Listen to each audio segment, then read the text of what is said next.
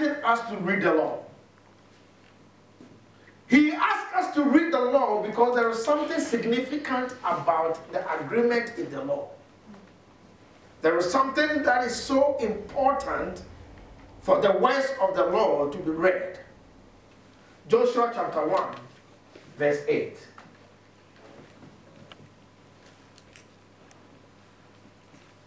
This book of the law shall not depart out of thy mouth, but thou shalt meditate therein day and night, that thou mayest observe to do according to all that is written therein. Wait. David said, I believe, therefore I have spoken.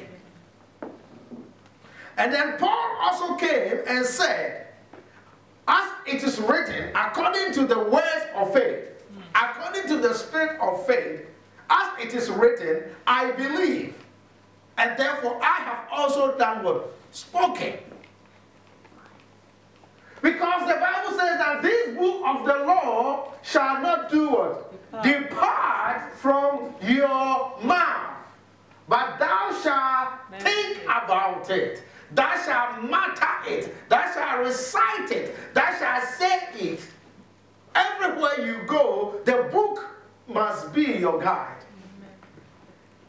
You see, there's something interesting about tourism.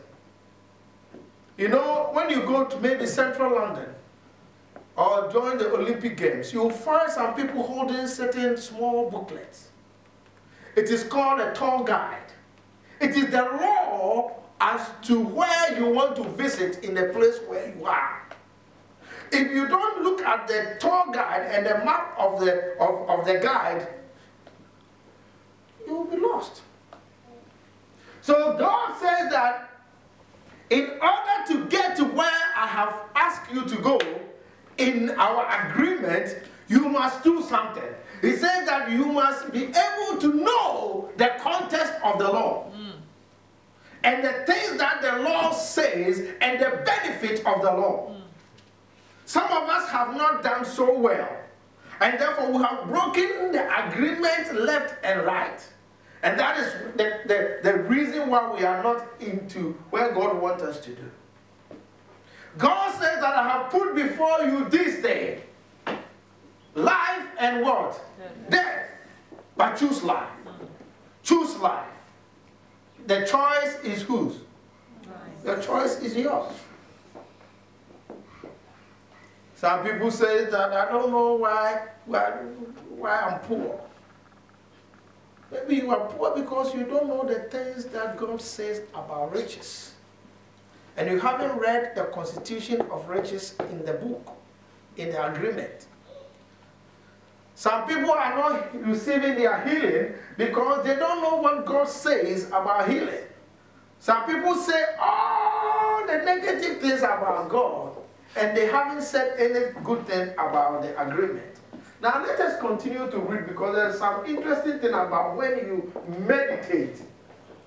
Have not I commanded thee? No, let's go back to 8. We will finish 8. This book of the law shall not depart out of thy mouth, but thou shalt meditate therein day and night, that thou mayest observe to do according to all that is written therein. For then thou shalt... For when? Then. For then. Thou shalt do what? Make thy way prosperous, and then thou shalt have good success. Thou shalt make your way.